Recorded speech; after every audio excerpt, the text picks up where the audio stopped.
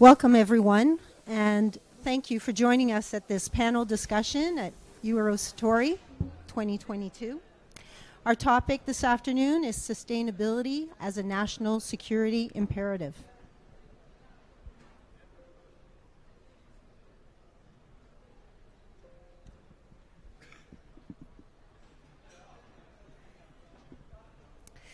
My name is Christiane Coda, and I'm the Director of Strategic Business Programs for Defense and Intelligence at Microsoft Canada. I'm pleased to be here with you, and Microsoft is honored to be an exhibitor with its partners here at Eurosatory this year. And I'm honored to share the stage with two respected guests from the industry whose organizations support and serve the global national security environment. In this session, we're going to discuss the role of digital technology in helping defense and intelligence organizations reach their sustainability goals, and more importantly, help their governments reach sustainability goals.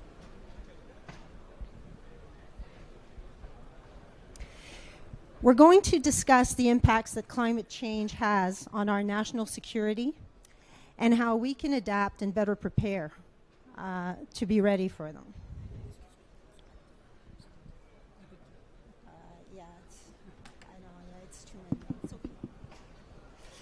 Our panelists will share their thoughts on sustainability, common challenges associated with meeting sustainability goals, and the role of industry in helping to address those challenges across the world. We shed some light on defense and intelligence organizations, on what steps defense and intelligence organizations can take to be more sustainable and more ecological. And we need to acknowledge that climate change is a real thing and that everyone needs to play their part in trying to solve this problem.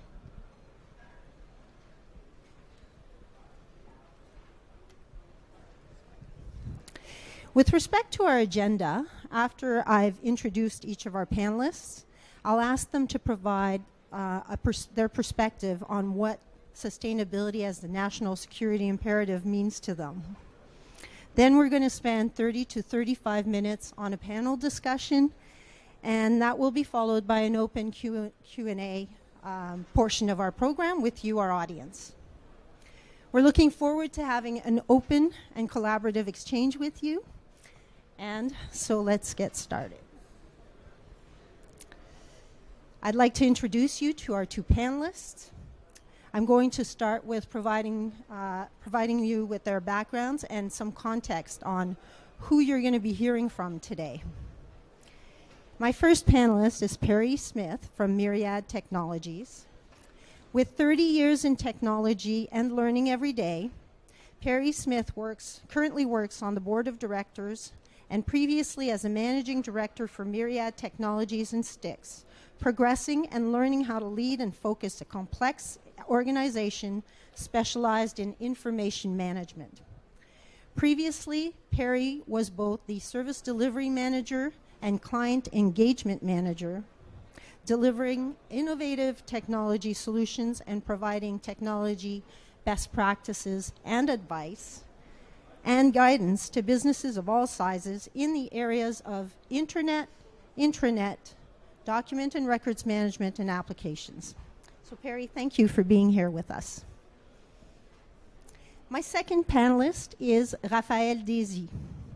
Raphaël Désy leads strategy, marketing, mergers and acquisitions, and partnerships for the Thales Global BU in charge of secured information systems and cybersecurity. He focuses on topics such as developing offers and partnerships on cloud, cyber, AI, 5G, and all of this so he can help build a future that we can all trust. Before joining Thales, Raphaël was a partner and managing director in Boston Consulting Group's Paris office, supporting leading companies in a large array of sectors from industry and energy to consumer goods, spending a large part of his time helping clients on digital transformation. So, Raphaël, we're very grateful that you're here to share your insights on this important topic. To begin, I'd like to provide each of our panelists with the opportunity to give us their perspective on sustainability as a national security imperative. And Perry, let's start with you. Please tell our audience what sustainability in the defense world means to you. Thanks very much. Nice to meet you, everyone, and thanks for joining us. So sustainability, I guess, there's the whole governmental debate, intergovernmental debate and discussion around climate change. Whether or not you buy in or not does not change the fact that we have one planet, and we would rather like to keep it and actually use it, because Mars might be interesting, but I'd rather stay here, if I'm honest about it. So from my perspective, the motivation for people doing the right thing and bringing the energies and time and effort of people together is the actual effect we're looking for. And I don't think there's huge amounts of disagreement of anyone that I talk to that is a valuable goal. It is for my children and my grandchildren. It's easy in a military organization to be very disconnected from the real world around you. And I learned that as a young fella, as a grunt, running around Rockhampton, having things fired at me and having all sorts of fun. But the reality on the ground is, and we've seen it in real time play out globally with the PFAS incident, which most of you will be familiar with and aware of, where if we don't pay attention to some of the basics and we will do damage because of lack of attention. And that's the sort of thing where large organizations, including governments, but specifically military, can, through their own programs and through their own best practices, have a material impact across a wide range of areas. And that will, in and of itself, have a direct flow-on effect to the people who live in those communities, to the people who live in those surrounding areas. So there's a number of things we can do, and we'll go into them as part of what we're doing. But that's my opening thoughts. Thank you, Perry. And yes, I agree. Doing the right thing and making sure that we have somewhere we can live. So, Raphael, I'd like to hear your perspective too, please. Yes, and thank you very much for having me and being there today. And I guess if you are there, probably you agree with Perry and myself and our organization that is a very important topic. And obviously, to state the obvious, it's perceived as more and more critical by citizens across many parts of the world and by their governments. Now, if we talk about, sustainability as a national security imperative, let me start by saying that lack of sustainability does threaten security, obviously. It threatens security when you have massive forest fires. It threatens security when you have floodings. It will, or it has started to threaten security if you start to have conflicts over water supply, which might happen more and more. And I think it's fair to say that military organizations are already mobilized and contributing to support citizens in dealing with the aftermath of these issues, even in natural disasters. But I would like to go a bit further, because I think it's also the other way around, actually. My point is that, and Thales' point, is that we believe that there is no sustainability without security and stability. And unfortunately, I think the current Ukraine conflict gives a very obvious demonstration of this. With the return of high-intensity conflict and open warfare in Europe, what do you see? You see energy prices skyrocketing. You see the return to the use of coal in Western Europe. You see issues on food supply. And you see cyber threats, including on utilities and energy. And therefore, we believe that these two topics of sustainability and security are intrinsically linked together, and therefore the military and the defense industry and their partner have a role to play in fostering security to provide the right ecosystem for sustainability to flourish. And that's for us a very important point in our purpose that Christian was gentle enough to mention, building a future we can all trust. And let me maybe add another thing, which is the security. Of course, it's physical security, but it's very much digital security. And with the rise of digitalization and the exponential increase also in connected device, both on the battlefield but also in your pockets and everywhere, we create more and more surfaces of attack, more and more cyber threats, including on our energy system. And therefore, and I'll come back to it, there is an important role that defense has to play to provide a safe energy transition to cleaner energy and distributed energy. Thank you. Thank you, Raphael. And it's clear that, you know, as governments and organizations are tackling ways to reduce greenhouse gas emissions, the military and defense and intelligence organizations will need to play their part too. Defense forces in several countries, including the UK and Canada, account for or comprise more than 50% of their federal government's emissions. And so more and more those organizations are expected and even pressured to think creatively about how they're going to help their governments achieve their sustainability goals. As Raphael mentioned, he talked about natural disasters and extreme weather events.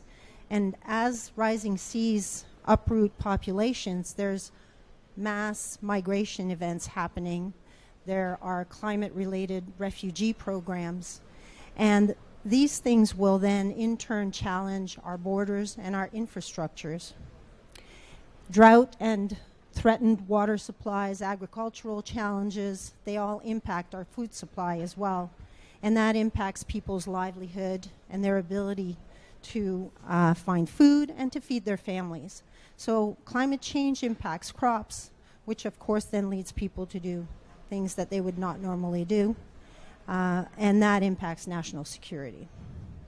I would also say with the temperatures that are constantly rising across the world, that impacts troops in theater, and it impacts their health and well-being. Military equipment is more likely to fail as a result of having to operate in these harsh conditions, and we're even seeing that in many cases they'll have to be retrofitted or re-engineered to be able to operate in those conditions. So now that you've met our panelists, and thank you for your perspectives on sustainability, I'd like to move to the next part of our session, which will be our panel session. My first question: military organizations are typically huge asset and land owners. What are some of the sustainability strategies that they are or should be adopting? Raphael, let's start with you. Thank you, Christian. Well, it's true that the defense industry, like all of us and all other industry, and the defense forces, of course, have a role to play in cutting emissions. You mentioned that the military is an important emitter within the federal government, and that's true, even if you have to put it into perspective from the broad emission of society at large. And actually, many nations' defense forces have policies to support the Paris Climate Agreement. And they can do things. They can reduce their environmental footprint. They can go towards more clean mobility. They can use hybrid vehicles. They can work on the energy performance of the infrastructure. But I'll tell you the truth. And the truth is that these people are risking their lives and that operational needs will always come first. Operational needs are related to efficiency, to safeguarding the lives of the soldier. Will always come first. Having said that, it's true that in the specifications that we see from governments, we see more and more requirements that are environment related and that are part of the evaluation of the offers that we make. But first and foremost, they will require robust, reliable solutions that protect the lives of the soldier and that are effective. Does that mean that there is very limited things that can be done? Actually not, because the biggest opportunity lies into reconciling sustainability goals and operational benefits. And actually there is a lot into this. Lighter equipments. For example, our new Sophie thermal imager replaces 9 kilograms device with 2.5 kilograms. and when you transport it, that's much less emission. But even more importantly, also our last radios, for example, software-defined radios that go into a jet fighter, which have huge carbon emissions, are lighter, and that also contributes. More energy efficiency. Our latest radios, for example, software-defined radios, consume 20% less energy, and you need 15% less on the theater for actually increased usage. Stealth and discretion. So we are actually replacing some powertrain of vehicles with hybrid technologies, a bit for consumption, but actually also for silence, for discretion. It's actually an important feature. So the most effective and the shorter term is really about combining operational needs with sustainability benefits, and a lot can be done. And actually, it's something that now is embedded into our engineering, and we have a rule now in Thales and a set of best practices that 100% of our new designs shall be eco-design, meaning that we take into account all these constraints, plus we turn them into opportunities for the benefits of our clients. Thank you. And I think you hit on some points there where, you know, you're really building this into the offerings that you're manufacturing, et cetera. And more, I think governments are going to be looking for that in terms of what are our suppliers doing to be more sustainable, and are they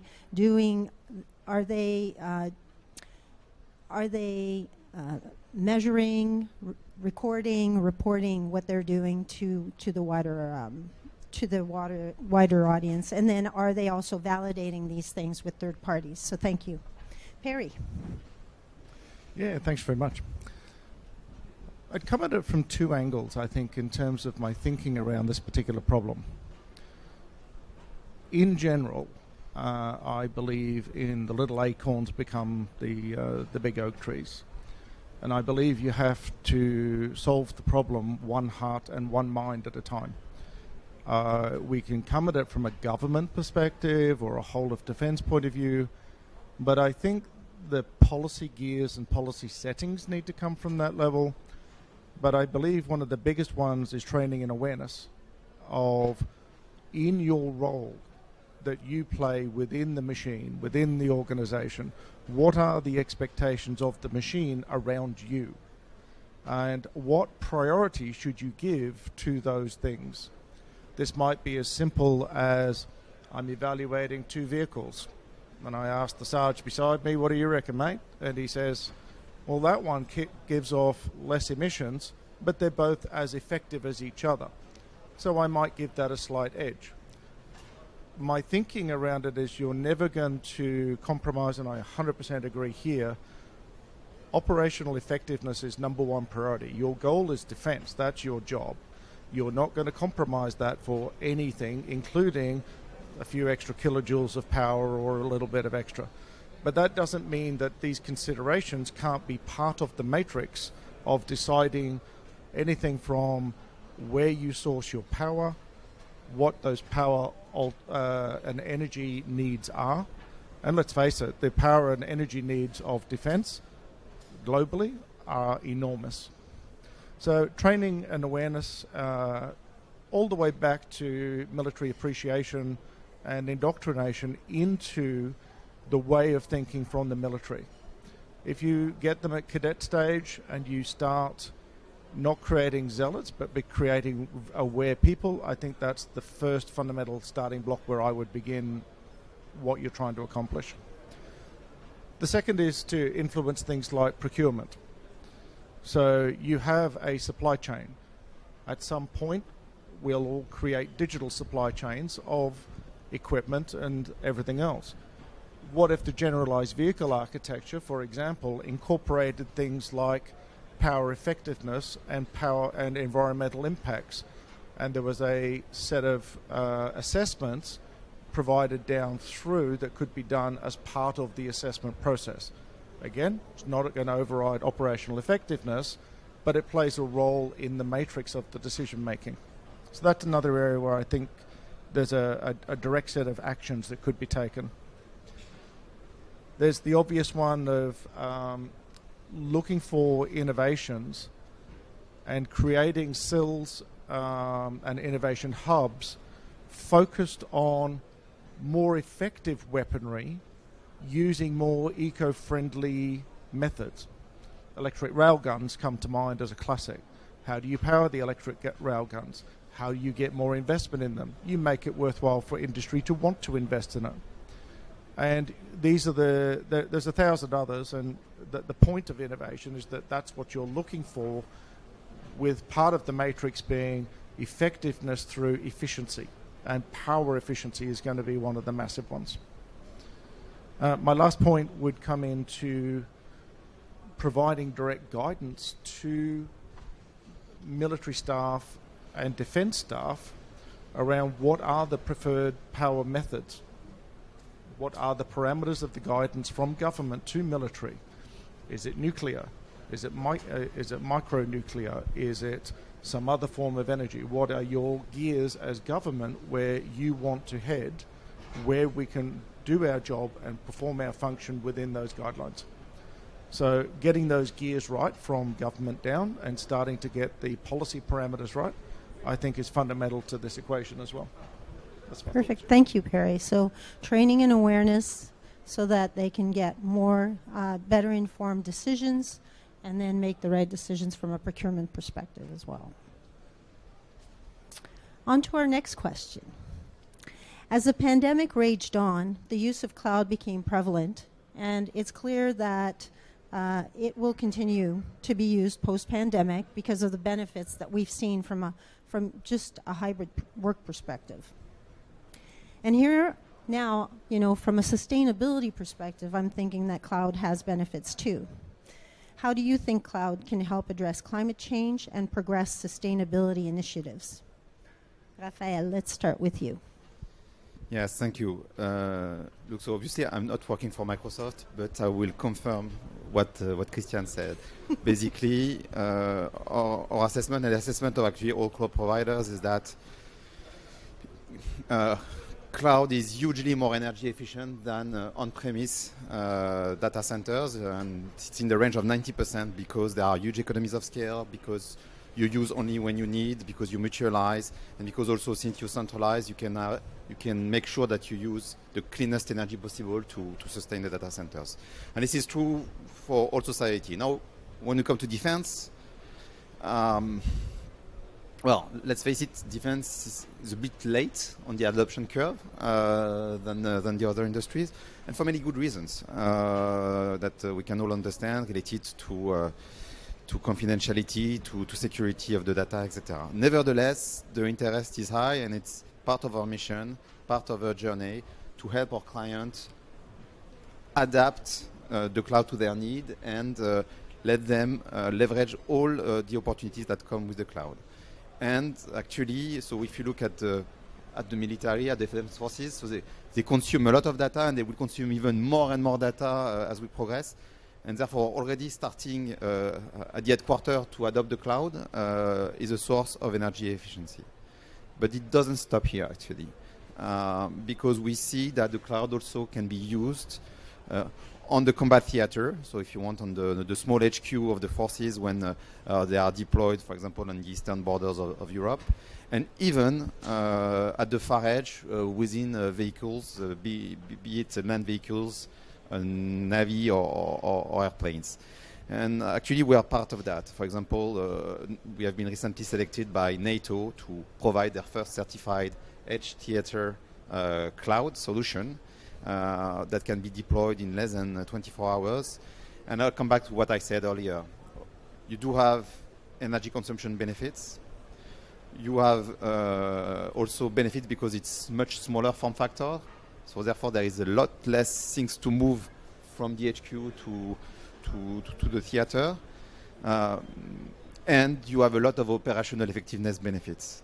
So this is another good example of, we will drive environmental efficiencies to the defense forces when we combine it with superior operational effectiveness. Perfect. I think it also comes down to, again, building awareness around the fact that the cloud is secure and just helping to upskill and help defense and intelligence organizations understand that we've come a long way when it comes to security in the cloud. Perry. I agree with all those points. I would just add one more, and that is to understand a problem, you have to be able to measure it. And to find an answer to a problem, you have to not only be able to measure it, you have to be able to analyze it and do things with it. And in this context, if you take, for example, geospatial satellite tracking data, we pull in 2 to 3 terabytes of change data each day. Our product alone pulls in that kind of scale of just pure change data from satellite imagery that is captured. Now, this can be measuring temperature changes on a normal day-to-day basis, on a single day, or with hyperscale cloud, what you can now start to do is store things at a scale that is in the multiple petabytes. So now what you can start to do is actually look at those impacts over time and do the telemetry management to actually see what is occurring over a longer period of time.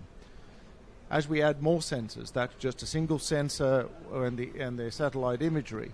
As we put more ground-based sensor elements in place, all those data streams can come back to something like Azure at the scale at which it operates. And we have never been able to even have a chance of doing that from a technology perspective with on-premise. It's just physically absolutely impossible. And this is because part of what hyperscale cloud is doing is not just giving you lots and lots more disks. It's giving you a code-based approach to what used to be embedded in fixed methods, fixed hardware, and everything else. And what I mean by, I'll give you a concrete example. The interconnects between the 156 data centers that Microsoft runs that they own used to be run on Cisco switches that are physical switches and have a latency between them intercontinental. At a recent presentation I went to from the CTO of Microsoft, they are now moving the switch itself into code. And that is reducing the amount of interconnect time globally from 50 milliseconds down to 1. Now what this means is that the data can now be stored geospatially, it can be stored where it needs to be. We can analyze Norway in Norway, we can analyze Europe in Europe, we can then aggregate that data globally within the constraints of security, geopolitical ownership of that data, etc. And this has never been possible before. And military in particular are able to and have a lot of the sensors that are unclassed that could contribute to this pool of knowledge. And it is a global pool of knowledge that we can tap into and look for those little nuggets of what's occurring, let's measure it, what can be done about it, how do we actually do that analysis, and then take action once you actually understand and have a plan of what you want to do. That's my thoughts. Perfect. Thank you, Perry. If I can just react or add something on the excellent point that Perry made. I think he also gave another example of combining operational benefits with sustainability, which is if you start to distribute the cloud, then you start to store the data and distribute it where it needs to be.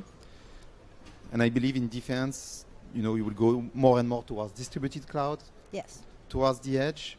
And therefore, you will avoid to bring all the data back to the HQ, consuming a lot of energy and bandwidth.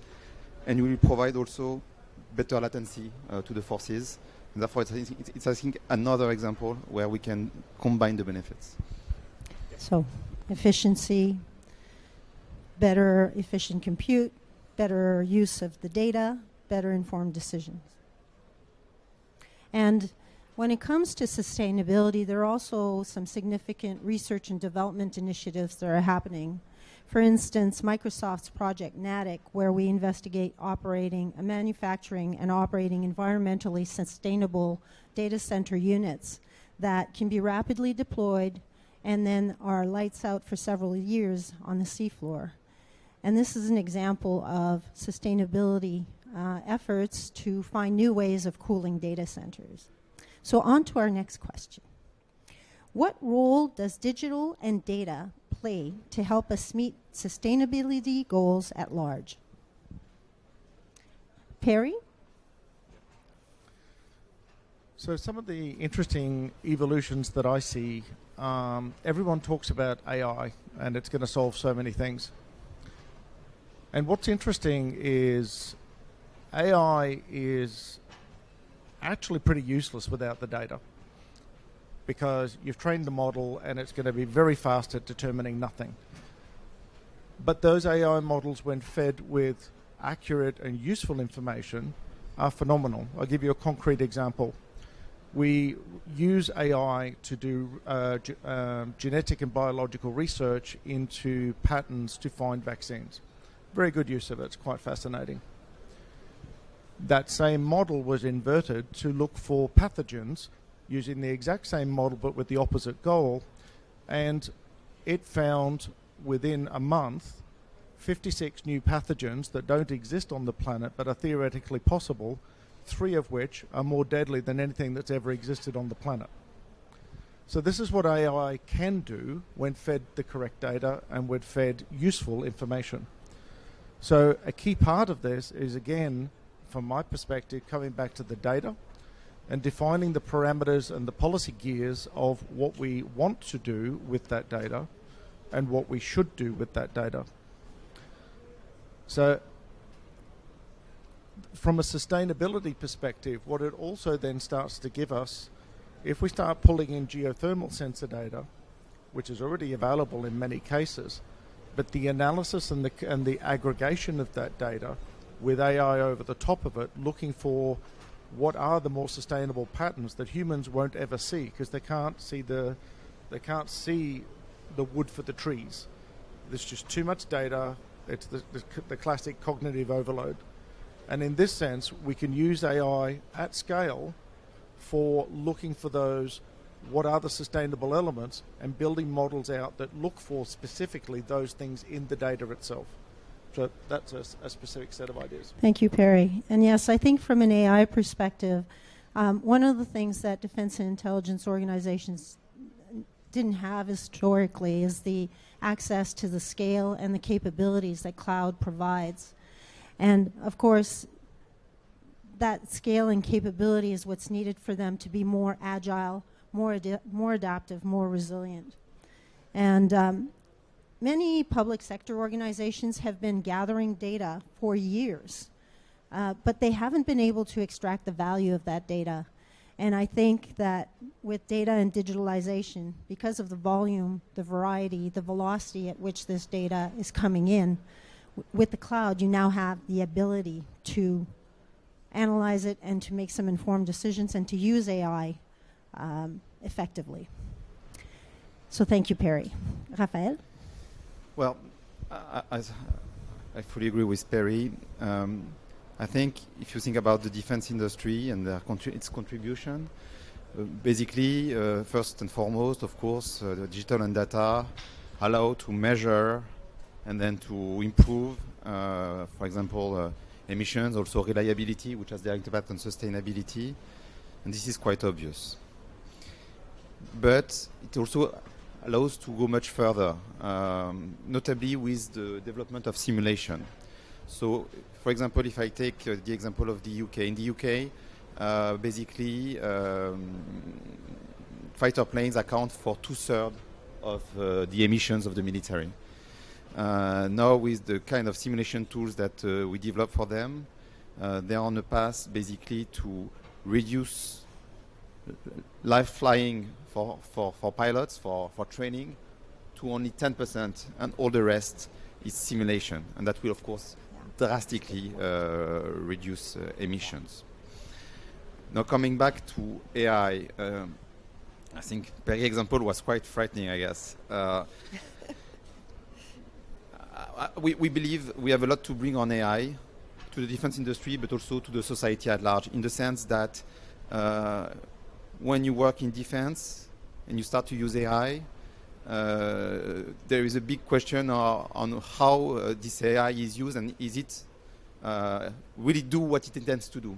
Because if it doesn't, then there are life at stakes, definitely. And therefore, our approach is to make it safe to use AI by focusing on an approach which is called true AI, but the point is it must be valid, it must be explainable, it must be secure, and all the responsibilities must be clear, and we integrate a human in the loop. And I think what is key for the military, if you think about what I said, I guess is key in many other areas of the society to make sure that we have a sustainable AI in our life. And the second point about AI is one thing that is important also for the military is that actually they have much less computing power actually, you know. So this is actually much more computing power than what they have typically in vehicles and airplanes. And so they need AI that is very low consumption in terms of energy. And therefore we develop a real expertise in what we call frugal AI, which is basically AI that is really providing results while consuming very little energy. And this also, if you bring back to broader usage in the society, will be key. So definitely data, big opportunity, but with regard to national security, also a threat to manage. Basically, now that warfare is hybrid, we can see that more and more attacks go through digital and data. Let me just give you a very recent example. At the start of the Ukraine conflict, the CASAT satellites of Viasat or the modems of the Viasat satellites of the satellite of Viasat were attacked, shutting down their modems. And actually, you had about 150 wind farms or windmills that were connected to the German smart grids network through these modems that were shut down from the network or disconnected.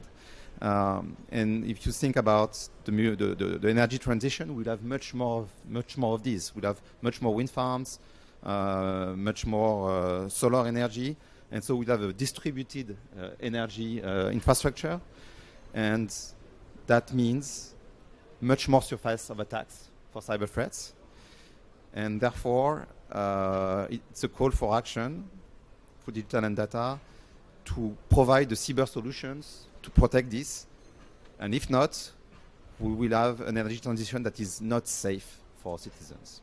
And we also in Thales, it's a big part of our focus to provide the solution for critical national infrastructures in order to provide a safe energy transition. Thank you, Perry. So yes, I'm glad you brought up the training and the simulation. I think it applies to even simulating cyber attacks and things like that in the cloud, and reducing your dependence on physical assets to train your people, being able to leverage the intelligence and the capabilities of the cloud to do that. So thank you. Let's talk about digital engineering and how do you see the use of digital engineering in helping to meet sustainability goals? Raphael. Yeah. Look, it's a bit what I said on simulation. Digital engineering provides the ability to create digital twins, which in turn make it much easier and faster and avoiding physical prototypes to test features, while also cutting emissions from live testing. So again, operational benefits, faster development, better features, less emissions. But I think if you think also about how engineering works, digital engineering provides the opportunity to basically facilitate the use of components off the shelf, reuse of standard components, reinventing only what is barely necessary, which in turn, improve the total cost of ownership and in turn improve also emissions. So from the high-end prototyping to the more nitty-gritty daily life of the engineer to be supported to really use and design only what's needed. Awesome. I like the idea of the digital twins because you can learn, you can experiment, and you can quickly find out if something will work or not, and that's a more sustainable way of doing things as well. Perry, what are your thoughts on this one?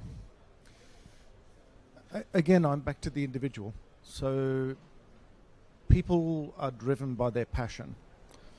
And digital engineering, if we can set up the constructs to give them access to the data, to be able to leverage a digital engineering chain and to tap into that, and we open source components of that, then people who are passionate about understanding how a particular parasite lives in an environment, people who are passionate about solar flares, the data per se will be useless if we can't use the digital engineering techniques combined with the passion of the individual to want to go and explore new and exciting areas. So we need to find a way, and this doesn't exist right now, and perhaps Defense, as such a large holder of information, could open up open source data combined with Microsoft to provide that digital engineering capability and actually let people explore and see what they find capable. If you look at things like Google Earth, a lot of those ideas came from people being able to get the data and to exploit it and to do things with it. We will find the majority of people coming out of universities, a lot of spare time and a lot of passion behind them. They're the people who are going to actually go looking for things that they will find those little nuggets. So combining those three things, it's probably a little left of center for a normal defense and intelligence type space, but the open source and the AUSINT data, why not? Yeah, I like that. Let's talk about accountability and governance. Should military organizations and their suppliers be held accountable for their impact on the environment? And if so, what are your thoughts around how this could be governed, managed, and audited to measure progress? We'll start with you, Raphael. Yeah, I think the answer is obvious. It's very much so. Maybe let me start by saying that the military organization and the defense industry is one of the most regulated industries for very good reasons. We have to comply with many international laws and treaties, export control, regulations. We are audited very regularly, and it's very good. And it means that by nature and by culture, we do have the processes and the mindset to comply, to go beyond, to train, to audit. And it's not different for environmental regulation. And we have already started very much down that road. Let me just give you the example of what we do in Thales. First and foremost, of course, there is the fight against global warming. So compared to our 2018 baseline, we have reduced our emissions by 35%, or we'll have reduced them by 35% by 2023, compared to an initial target where we intended to be at 20%. By 2030, we aim to be at 50% less than in 2018, and by 2040, we'll be net zero. But we have focused sustainability very much on climate. That's fine, but there are actually other dimensions that we haven't touched. Diversity. I think it's fair to say that for the military, at least, there are organizations which, at least from that has shown historically a way to enroll people from diverse background, maybe not so much from diverse gender background. And we in Thales also have progresses to make. We have set ourselves objective to have at least 3 women in at least 75% of our management committees, to have at least 20% of women at the highest level of responsibilities within the group. And we track this, and it's part of all our discussion on human resources. Third dimension is ethics. So how do we comply with regulation? What do we do against corruption, etc.? It's very important into our business. It's also something we measure, we audit, and we have a zero tolerance policy. And the last dimension is health and safety. We have the objective to reduce workplace incident and accident by 30% versus our 2018 baseline. So basically the point is you can set objectives, you can measure them. It must be holistic. Of course, climate sits very high, but it's not the only dimension. And in terms of the how, clear measure of the starting point, clear objectives, clear incentives. So all people in Thales eligible to variable compensation, which is about 70%, have a good share of these objectives tied to all that I've said before. And then a mix of big things like changing design, but also a lot of continuous improvement things to make it happen. Thank you, Raphael. I'm just going to wait a bit. Sur l'espace, les démonstrations dynamiques d'Eurosatory. Animation permanente de 14h à à 17h. Dear visitors and exhibitors, come and live the real CBRN disaster experience with the health crisis demonstrator on the Eurosatory live demonstration space. Permanent animation from 2 p.m. to 5 p.m. So that was your commercial break. Now we're back. Thank you, Raphael. And what I'm hearing from you is that, yes, you can have sustainability goals and commitments that you're making within your company, but it goes beyond climate change. You have to take into account diversity for continuity and sustainability within the sector itself. So, Perry, what are your thoughts on this? Yeah, thanks. I guess mine are slightly controversial in this space because I don't quite agree that accountability is the right phrase. Military will always work within the objectives set by government. That's its role, its function, that's how it's defined and how it will operate. And so in this sense, I think if you had the most sustainable ballistic missile that was less effective than what your enemy has got, I think it's a pretty useless ballistic missile, frankly. And so I think there's a scale of priorities that government needs to set, and what are the policy directives that it's prepared to accept within that. And I think that would set the basis of how defence would then proceed. In that context, defence would still proceed and follow the same pathway of measure, assess, and report. And so the accountability element isn't so much is defence accountable for the higher level objectives. It's not. Government sets those. It is accountable for how compliant it is with meeting the objectives set by government. And so in that sense, I don't think accountability is quite right. I think it is way more nuanced, and I think we need in defence to be not losing that nuance. We live in a world currently where nuance seems to be lost very quickly, and I think it's extremely important that we don't lose it in this context and in this conversation. Yes, I think agreed. I think accountability may be a strong word because military organizations are in fact responsible for protecting their countries. They won't necessarily always be using sustainable methods to do that. However, I agree that there are a certain level of commitments and things that you can do from a real estate perspective, from a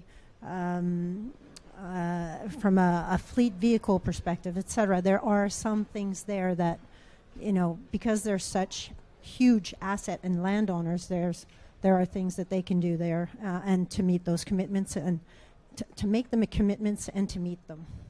So thank you.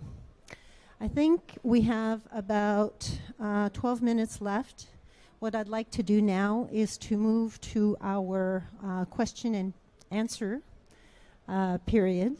So I'm going to open it up, and we have someone here who has a question. Hi, Alex Meadows from Raytheon. With the emerging technologies such as blockchain and quantum computing and networking being extremely energy hungry, how do we balance the desire to reduce consumption with the need to not thwart our efforts at innovation? Yep.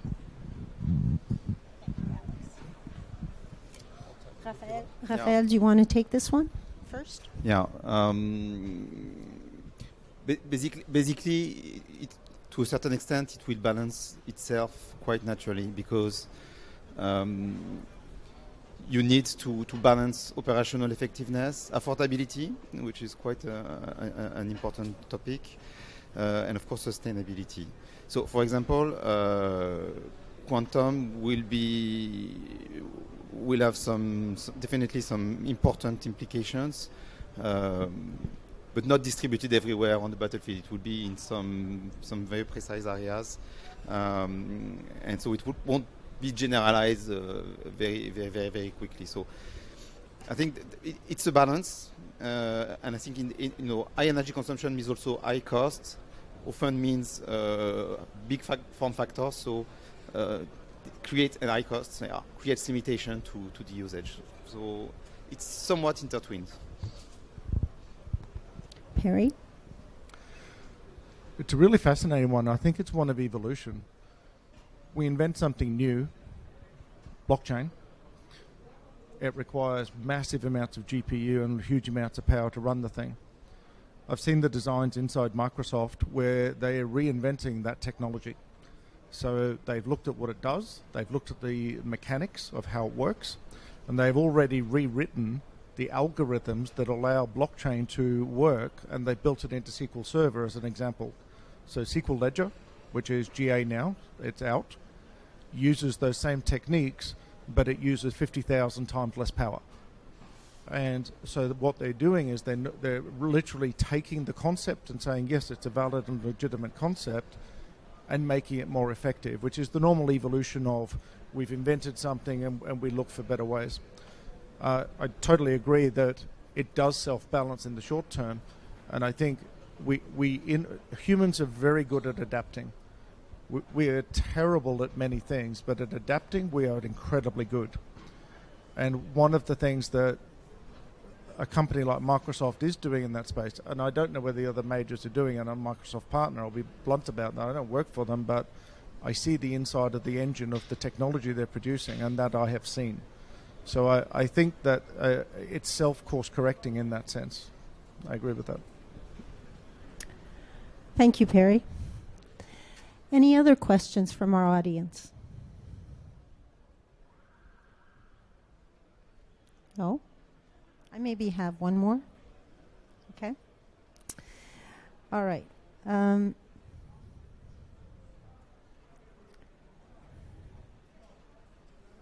Let me just get to this. Hang on.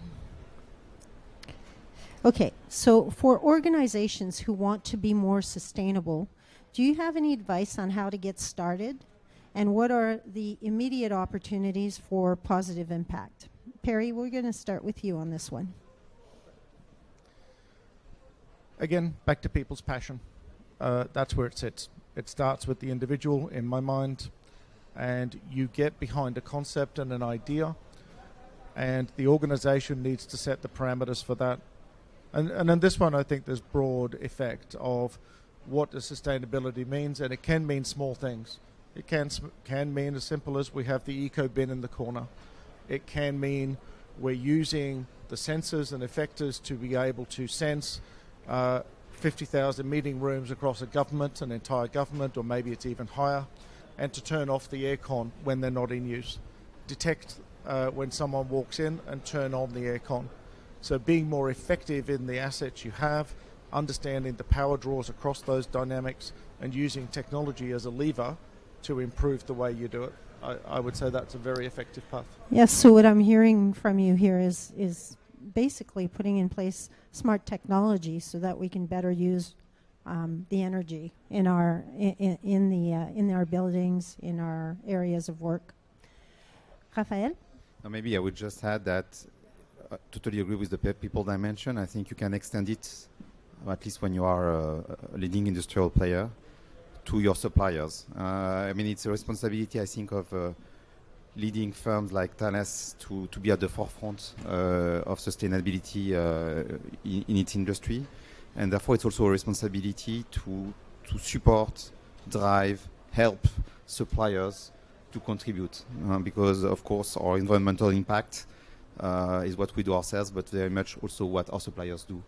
And so we have a program to measure what the suppliers do, help them understand how to do better, and measure this. And it's part of our sustainability initiatives and what we get audited for.